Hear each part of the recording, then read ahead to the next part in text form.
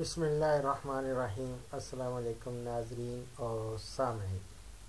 سلسلہ ہے parrot family کا، اور میں نے آپ سے وعدہ کیا تھا کہ ایک ایک کر کے آپ کو ان کے جتنے بھی مختلف گروپس ہیں یا گروہ ہیں طوطوں کے، ان کے بارے میں اور ان کی تصاویر بھی ساتھ ساتھ آپ کو میں دکھاؤں گا، تاکہ آپ کے علم میں اضافہ ہو سکے اور ہم لوگ اپنی معلومات آپ کے ساتھ شیئر کر سکیں۔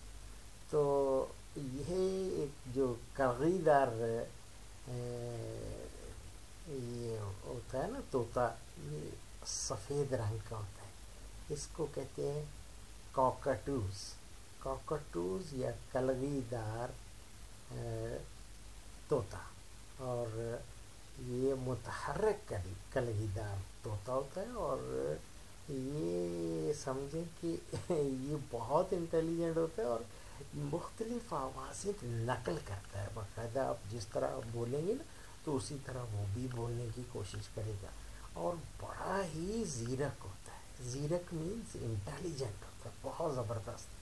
اور اس کا سائز جو ہے نا وہ 13 انچ سے لے کے 30 انچ تک لمبا، یعنی چونچ سے لے کے دم تک ہم لوگ ناپتے ہیں نا تو پرندے کو، تو اس کی لمبائی جو ہے نا یہ کوئی چھوٹا بھی ہوتا ہے 13 انچ، اور 13 انچ کا مطلب ہے کہ 1 فٹ سے 1 انچ بڑا، اور 30 انچ تک لمبا یہ ہوتا ہے۔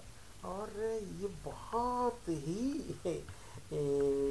مقبول پرندہ یہ تصور کیا جاتا ہے، خاص طور پہ جو اس کو پالتو پرندے رکھنے کا شوق رکھتے ہیں، جو پالتو رکھتے ہیں، تو ان میں یہ بہت ہی پسند کیا جاتا ہے، اور اس کو بڑی آسانی سے ٹیم کیا جا سکتا ہے، سدھایا جا سکتا ہے۔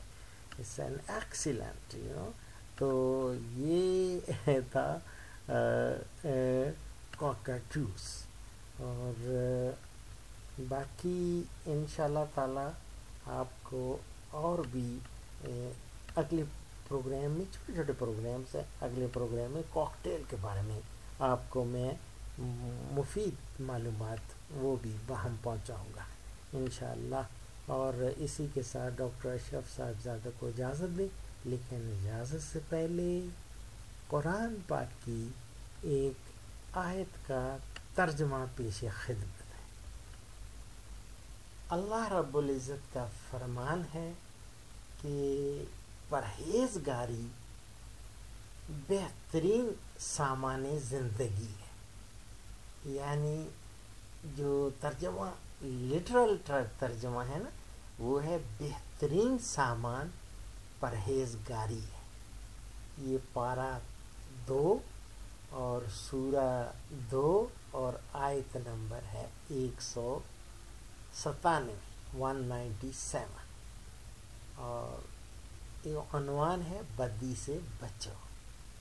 اسی کے ساتھ ڈاکٹر اشرف صاحبزادہ کو اجازت دیں، انشاءاللہ اگلے پروگرام میں ملاقات ہوگی۔ اپنی دعاؤں میں یاد رکھیں، فی امان اللہ۔